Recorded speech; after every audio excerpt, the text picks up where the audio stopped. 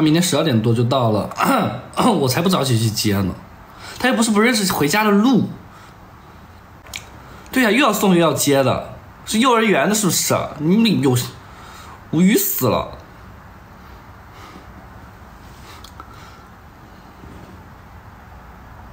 谢谢娘娘。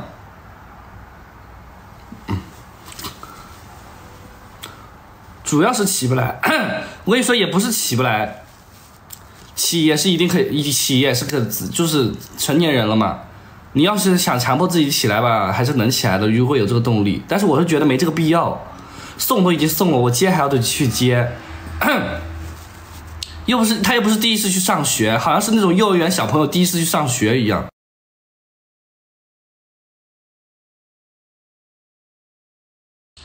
他又不是第一次去上学，好像是那种幼儿园小朋友第一次去上学一样。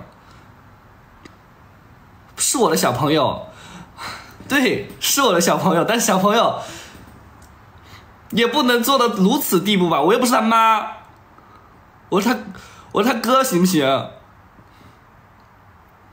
我是他大哥。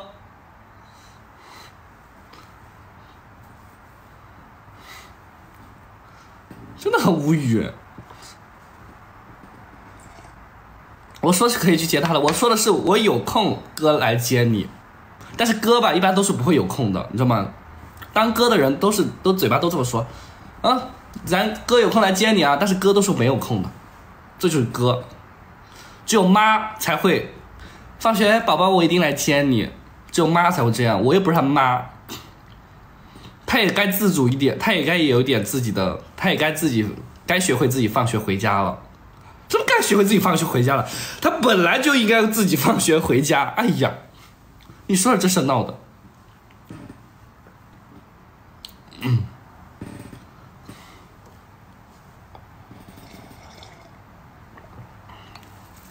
我是他的妻子，妻子的话就是得接老公放学上学啊。我跟你说，他如果但凡就是说离家里近一点，半个小时内的车程，我肯定去，好吧？他1个半小时，哎。有人心疼我这个妻子吗？你们是不是就是 girl help girls？ 你们光让我心疼他了，光让我心疼臭男人了。你们在这不心疼你的闺蜜，光在这心疼臭男人了。我本来我自己那天发那个微博的时候，我还觉得可甜蜜，我现在都觉得我感觉被你们这样子，好像在像我像在清朝一样，你们在这里。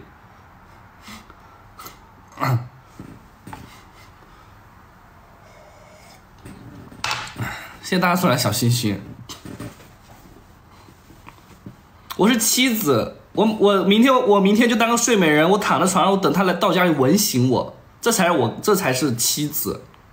妻子不是去接他放学上学，我可能去的路上我还得端盘我自己泡菜去，是不是？这是醉了。